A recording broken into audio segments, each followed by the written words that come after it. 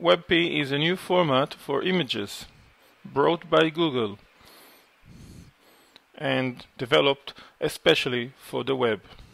Now, if you browse the Webp website, you can find the possibility to download tools that can assist you in your work.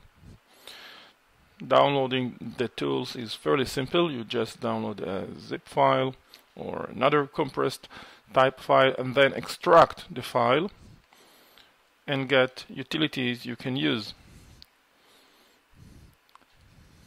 In this case, we can find, for example, the utility GIF to Webp, a utility that can create a new image, a new Webp image based on a GIF image.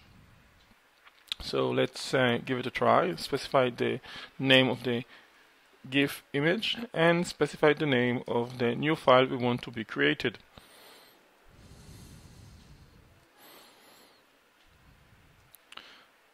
The outcome would be a new file. We can now view using the Webp utility. So let's give it a try.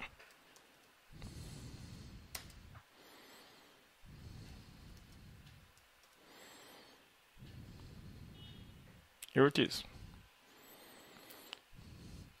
Now, if we compare the size of a Webp image comparing with the GIF image, as you can see, we get a smaller file.